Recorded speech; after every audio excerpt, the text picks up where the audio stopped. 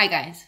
Okay, so we need to finish practicing our shoelace tying. We had about half of you that were already there, and I did tell you that we were doing Shoelace Club for the month of March. So I do have an extra shoe at my house, and so I wanted to go over this with you. This is not something that you must do, but I know a whole lot of you really wanted to make it into the Shoelace Club, and that was a promise I made to you, so let's keep working towards that goal. Okie dokie? All right, I know my head is kind of cut off, but one of my lights in my house is making me shine on my head. I don't know. All right, so I have my shoe. I have both laces. They're apart right now. So step one, let's make an X. You see the X right there? Okay, now I need to go under it, under the X, and pull. Step one is done. I have an X and it's right here. Can everyone see my X? Okay. Now we need one bunny ear. So remember, I never touch the tip. Leave it alone. I'm going to make the bunny ear right here, right above my X. I'm going to take the other lace and I'm going to wrap and rest. Okay, let me do that again. I have my bunny ear. I'm going to wrap towards my body and rest. Everyone do that?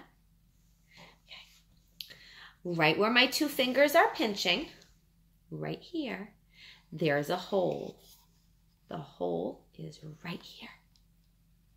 So now, let's see if you can see.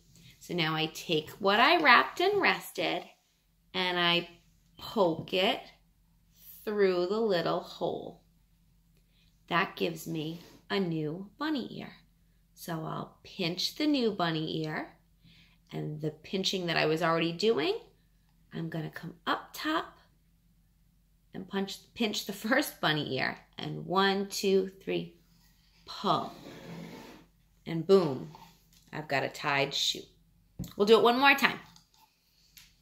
Sometimes it's good just to watch. So if you just watch the first time, perfect. Now's the time I want you to practice, okay? So grab your shoe, or even an adult shoe that's in your house. Just make sure it's not filthy on the bottom, because you don't want to have dirty shoes all over your house, right? Keep the germs away. All right, so let's make our X. Let's go under the X. Whoop, and pull. That's step one. Step two is the bunny ear. Nice and close. We're not touching this tip. We're leaving that alone. Now we wrap towards us and rest. Now, step three is find that little hole where you're pinching. Oh, I see it. Here's my hole. Here's my hole.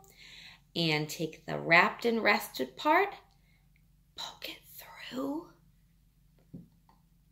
pinch. And then your original pinching fingers, go for the first bunny ear, and 1, 2, 3, pull. Boom. Keep practicing, okay?